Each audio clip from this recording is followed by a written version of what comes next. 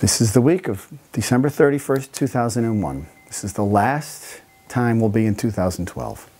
The moon will be drifting through the sign of Libra midweek, which brings it into a square with Pluto and Mercury, which can mean a rather direct conversation. Don't forget the budget crisis. Since the moon is the embodiment of our emotions, we can expect honesty, passion, but even a degree of tenderness is in there somewhere. Libra really is about balance. It's about compromise, despite the square to Mercury and Pluto. This may be a time for investigation, as Mercury likes to probe and Pluto is very handy at getting beneath the surface. You know, perhaps a revelation of some sort comes on the heels of the recent election. Was this election bought?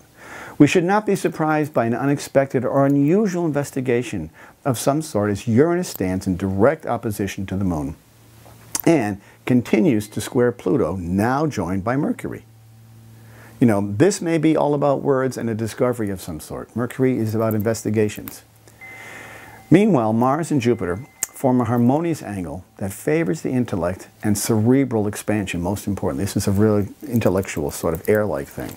As a result, there may be a real drive to seize on something big. The drive comes from Mars and may be noticeably amplified with Jupiter there to expand the topic.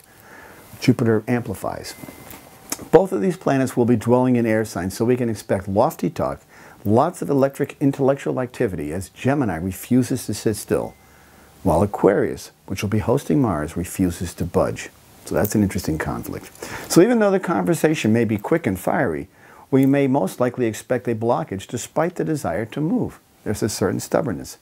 A stubborn aggressor may be the best way to describe Mars and Aquarius together, Mars in Aquarius. Driven by a global humanitarian motive, yet constrained by limitations and conditions. This is a theme as we come to the end of the year. Astrology is accurate by all means. Birth date, birthplace, birth time. Memorize your rising sign the same way you know your sun sign. Each week, read those two when you sign up for my newsletter, which you can get to from Chris@ChrisFlisher.com. Ends up in your mailbox every Sunday evening at 5:30 p.m. So the week ahead is all spelled out for you. Read those two signs. I have a weekly radio show called Turning of the Wheel.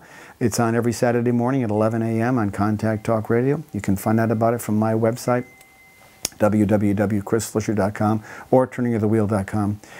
If you want to see and help your relatives for the rest of this year, have them come for an astrology chart to see what their transits will look like for the year to come, contact me at Chris@ChrisFlisher.com. Visit my website, and I hope that this year we can really move ourselves forward in a way that has a lasting impact in a positive direction.